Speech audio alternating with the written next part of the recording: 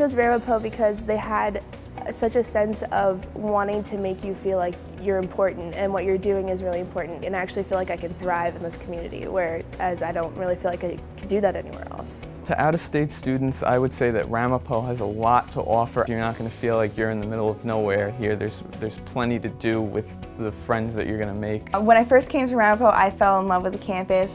My mom even said, she's like, oh my God, it feels like we're at a resort right now. I love it here. And I was well, the campus definitely was one of the main elements that attracted me to Ramapo College. The facilities are very modern.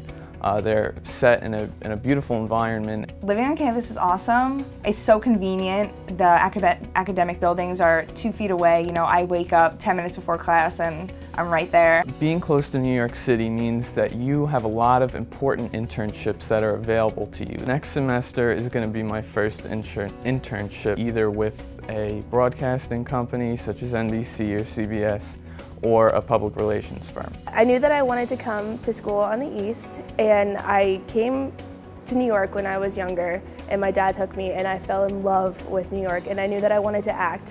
When I found Ramapo, I loved that it was so close to the city, but it still had that intimate college feeling. But I know that I can always go there and I can pursue my dreams there.